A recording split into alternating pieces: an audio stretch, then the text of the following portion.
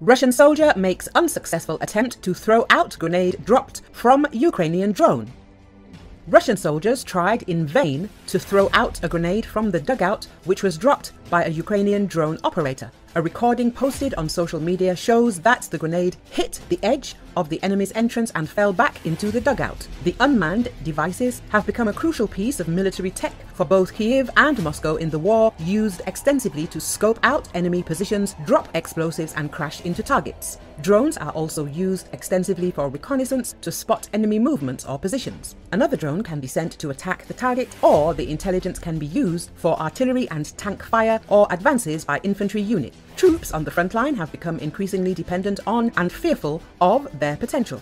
Drones are the eyes of our troops, Mykhailo Fedorov, Ukraine's Minister of Digital Transformation, told. The prevalence of drone warfare has triggered an arms race between Moscow and Kyiv.